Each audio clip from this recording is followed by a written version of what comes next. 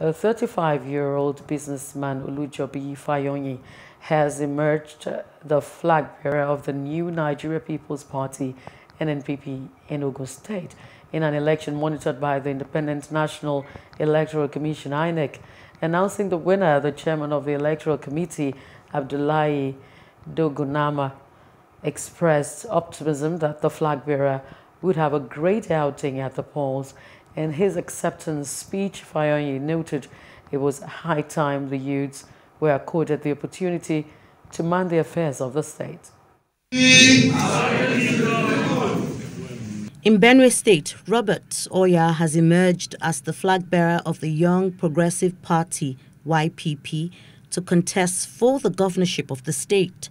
Speaking to newsmen shortly after the party conducted its governorship primaries, Oya declared that his aim is to transform the state, which has been economically and drastically underdeveloped since the return of democracy. Critical economic situation that we need to transform it and provide all that we need for our people. I'm not contesting because the governorship has been moved to my area.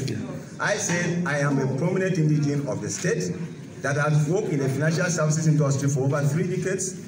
I have the capacity, I have the competence. Hello, hope you enjoyed the news. Please do subscribe to our YouTube channel and don't forget to hit the notification button so you get notified about fresh news updates.